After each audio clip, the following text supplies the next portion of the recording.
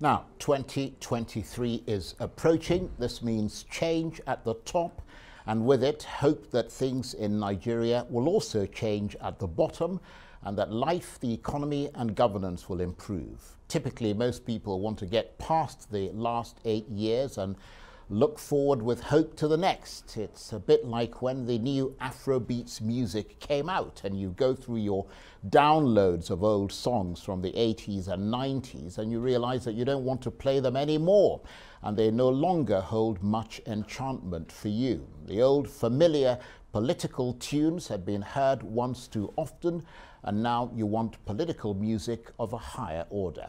So will 2023 deliver that higher political expectation? Will it be the clincher for Nigeria? Well, my first guest today is the Nigerian human rights activist, lawyer, academic doctor and writer, Professor Chidi Odinkalu. He was the former chairman of Nigeria's National Human Rights Commission and is currently the senior team manager for the Africa program of the Open Justice Initiative. He's worked as an advisor to the Ford Foundation, the World Bank, the African Union, and the International Council for Human Rights Policy in Geneva. And Professor Chidi Odinkalu joins me now in the studio. Absolutely delighted to have you here. Same here, Charles. It's always a bit of a challenge to extricate you from the so many things that you do. Really? So we appreciate very much having you here. Oh, you're much too kind.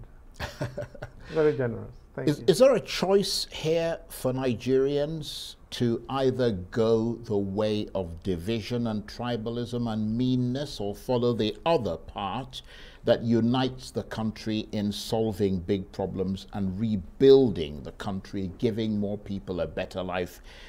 Is there a choice, or it doesn't work that way in Nigeria?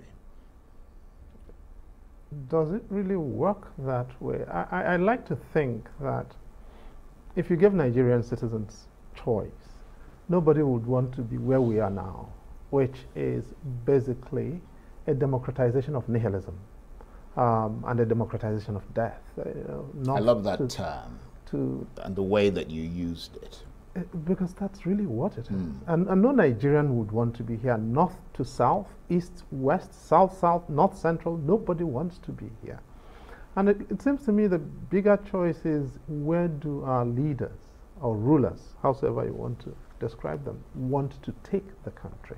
Do they want to take us down the path of division, or do they want to take us up the path of prosperity, of a different kind of country? I mean, I don't know, if you look at the ranking of African countries by economic growth, Nigeria is number 44. That's pretty worrying, isn't it? 44 out of 54. And basically, we're in the last 10. Ethiopia is no longer ranked because the war has tanked the economy. If you added Ethiopia, that's 44 out of 55. And 44th out of 55. That is a terrible place to be in. When you understand that 7-8 years ago, Nigeria was actually in the top 2 of economic growth on the continent. In West Africa, we're about the 13th or thereabouts out of 15 countries.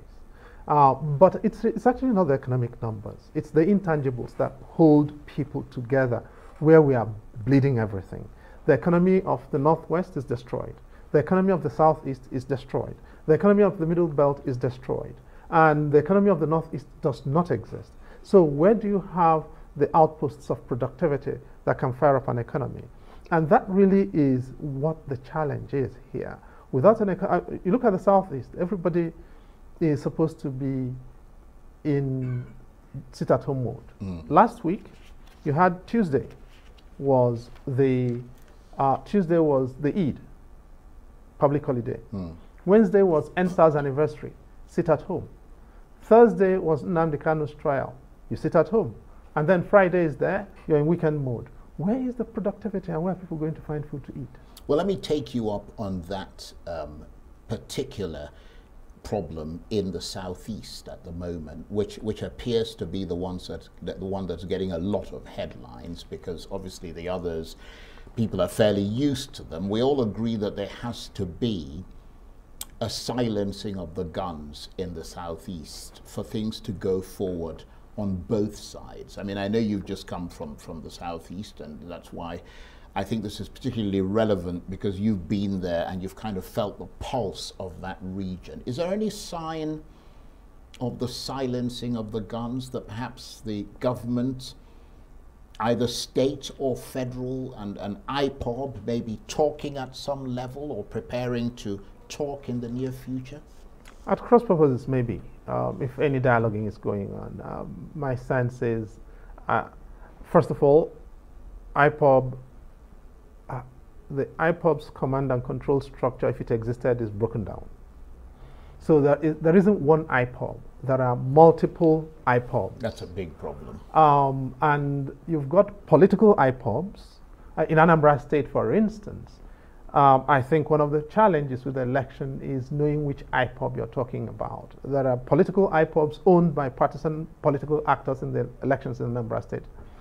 You've got the cults of Anambra Central, who are also a faction of IPOB, masquerading that is as a faction of IPOB.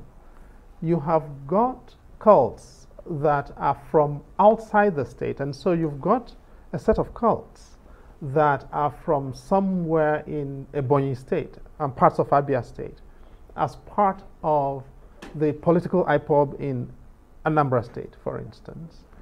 And then you've got the Nnamdi Kanu's IPOB, and all of them are competing for space.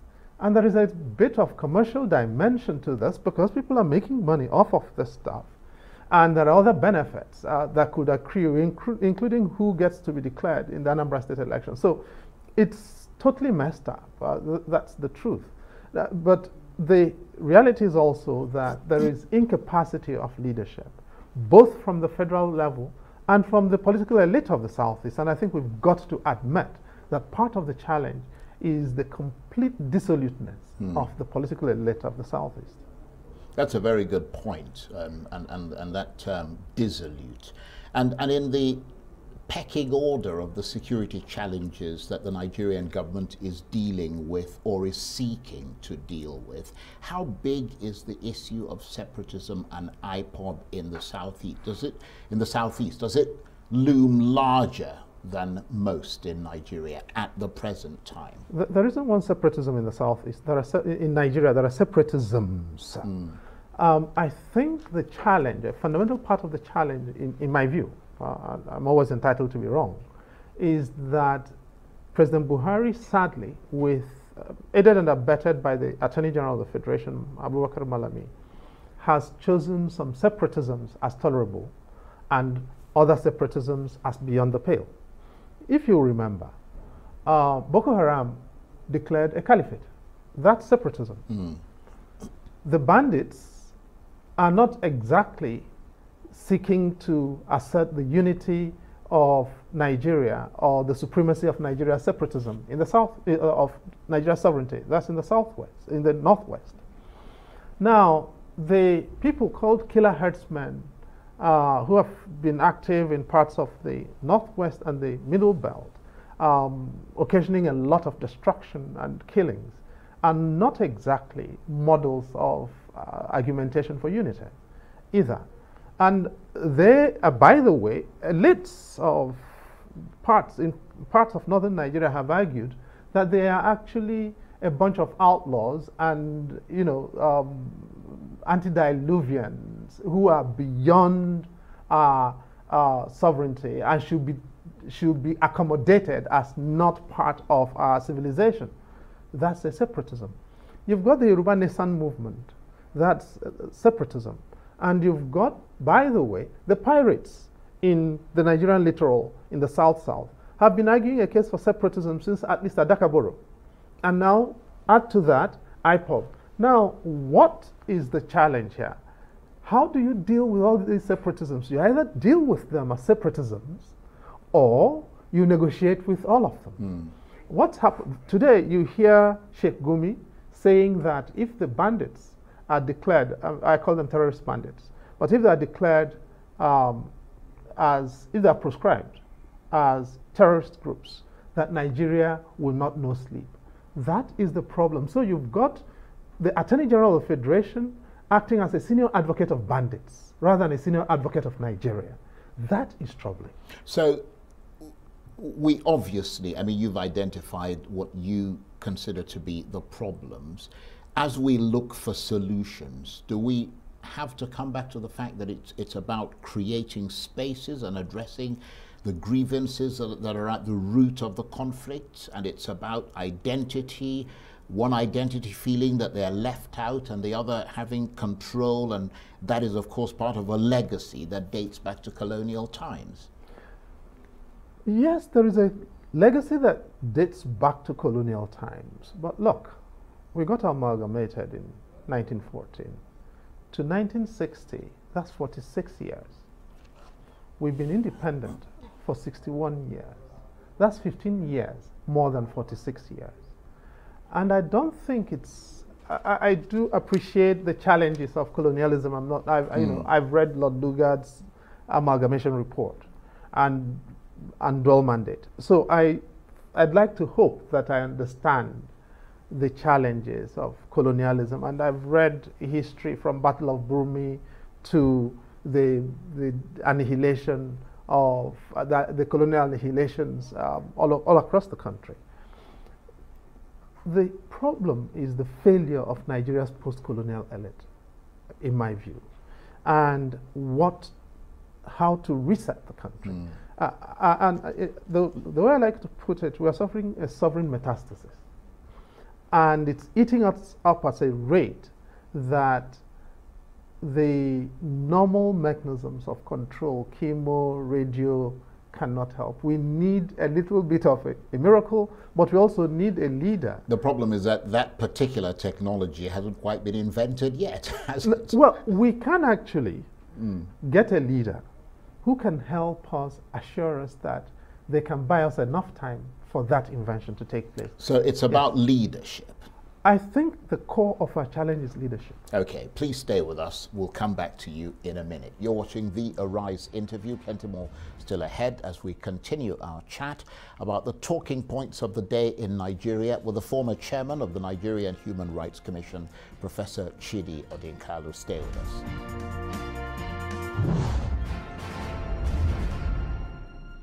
Welcome back to the Arise interview. I'm Charles Aniagolu. Now, you might have heard the former US President Barack Obama speaking at the weekend, saying America is at a turning point and needs to reject the politics of meanness, conflict, and cynicism. Well, he might have been speaking about Nigeria, where the mood out there appears to be turning ugly, and the politics is about meanness, division, conflict, and tribalism. That's the path the country seems to be treading as the 2023 presidential election approaches, amid lots of insecurity, particularly in the north and the southeast, and lots of veiled ethnic threats and rivalries and fierce competition amongst the regions over who's going to get to wear the coveted presidential crown in 2023. But whatever happened to the other crucial path to nation building, where Nigerians pull together to solve big problems and rebuild Nigerian society in a way that gives more people a better life and much more cause for hope? Well, Professor Chidi Odinkalu, former chairman of Nigeria's National Human Rights Commission and currently senior team manager for the Africa program of the Open Justice Initiative, is still with me in the studio. Thank you very much indeed for joining us, or staying with us. With all your experience with human rights issues and as a lawyer as well, perhaps you should be focusing on conflict resolution in Nigeria. Conflict resolution, how do you resolve conflicts when everyone comes to the table with a sense of ingrained injustice, exclusion, and unfairness? You know, it was the way. Isn't it to get people to talk and start to understand the different levels of that sense of injustice? You know, Peter Tosh said, I don't want no peace. I need equal rights and justice. When people don't believe, you know, everyone is talking about peace, none is talking about justice. When everyone is focused on peace, and the peace you're preaching is the peace of the graveyard, I think that's a mistake. And I don't think Nigerians want the peace of the graveyard. Nigerians want coexistence. And you know, I went walking over the weekend somewhere, and in a small settlement of less than 1 square kilometer, I saw and listened to people speak Fulfulde, Igbo, Yoruba, Egun, what do you call it, from Igbira. Yes, I heard people from the Plateau. This was just a piece, and I remember asking one of my colleagues with whom I was trekking, I said, just imagine if everybody here were to wield a machete, who will be left? Nigerians have coexisted for a very long time. Emeka Anyaoku's wife, Emeka Anyaoku is from Obosi. His wife is an Egba woman, right? IBM Haruna was GOC, 2nd Division in the Civil War. Who lived in your father's, when they acquired your father's house in Enugu, the late Justice Anthony Aniagolu, they were the people who acquired it, right? They requisitioned the house in which you grew up, Charles. Now, he is married to an Igbo woman, right? Ibrahim Babangida's wife is from was from Asaba. We have married across. Philip Asiodu's wife is a Yoruba woman. And I could go on. Atido Peter Side, who I see here, from the Delta, his wife is Yoruba. We have so intermarried. We are so bound up together that to see the kind of leadership that some of these people are offering today destroys everything that any of us would like to see in the country. And this is the problem. Now, so tomorrow, what are we going to have? My children will come from my village, go to school in the next village, go to university in my village, do youth service, if it continues, in the next village. And then from there, they migrate to Abuja to want to become Senate President or House of Reps Speaker or Chairperson of Committee or Head of a parastatal. What do they know about the country? So the orientation is simply not there to be Nigerian. Absolutely. Yeah. We're destroying the possibility of constructing a Nigerian space, geopolitical space that will work for everybody. That's a brilliant analysis. And by way of introduction, we described you as your career. I mean, you having an academic career and the fact that you're a lawyer, human rights activist as well. Just to move away from that analysis and get to understand who you are better, which one takes up more of your time as a rule? I mean, or does it depend on the time and place? As someone said, there are times that raise questions and times that raise answers. Absolutely, yes. Actually, now is the time to think. You know, I'm spending most of my time now as a teacher and thinker, really, trying to grapple with a lot of these issues. Because we are not just at a difficult time for Nigeria, it's a difficult time for Africa. So I've been engaged, for instance, significantly with the issues in Ethiopia, Tigray, and Ethiopia, the conflict there. But next door, Sudan has just overthrown its transition today, declared an emergency. Absolutely. And you have, now, these are two of the biggest countries in Africa. You've got Nigeria in crisis. In Tunisia, President Said has overthrown the constitution. You've got Guinea, you've got Mali. So across the continent, there is a slide across the board that endangers the African and the African geopolitical space. I've not mentioned the crisis in the Sahel. You know, Burkina Faso, the government of Burkina Faso is down to less than 20% of the country. Just outside, if you go outside Ouaga, you're in trouble. You know, Greater Ouaga, you're in big trouble. The government of Mali is in trouble. Outside Bamako and one other city, much of the country is in the control of people who don't wish the country well. So we are in a very difficult place as Africans. And that really, and the African identity and its endangerment at this particular time when global multilateralism is in crisis is one that engages a lot of thinking. That's very interesting. But given that Nigerians, myself included, can be spectacularly insular, I wonder if at the moment a lot of your time is taken up by thinking about Nigeria and democracy with all the things that are going on in the country right now. I would say a lot of my time, but because what I want to try to do is find where we can get inspiration from our neighbors, from other African countries, to enable us forge a direction. That's really my preoccupation at the moment. So yes, Nigeria continues to be, and will, you know, I'm a child of the Civil War, and to be perfectly honest with you, I cannot, you know, my earliest moments as a child were seeing children I grew up with, played in the neighborhood with, drop dead from malnutrition. And that has never left me. And sitting down here and imagining people unable to get anything to subsist on because their own people are either killing them or telling them that the path to liberation lies in sitting home and doing nothing and hoping that other people are going to drop dead breaks my heart. And the idea that when you try to engage in sensible debate, people say you're a saboteur and therefore you've got to be castrated or beheaded and your decapitated head put up on the slab in the marketplace is something we've got to be able to pick up the courage to denounce. So we've got about a minute to go. You've come back from the Southeast. Where do you think things ought to go from here? What's the best way, based on your experience of all these conflicts and crises that are happening across the continent? We need a different kind of political leadership. And we cannot, by the way, and I've got to say this on record, we cannot continue to have the Supreme Court, of all people, make the man who lost an election or came forth in an election for governorship, something as serious as that, put him first.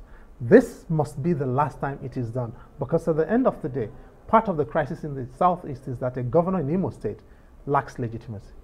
Professor Chidi Odinkalu, absolutely delighted to have had you here. Thank you very much. Thanks for having me.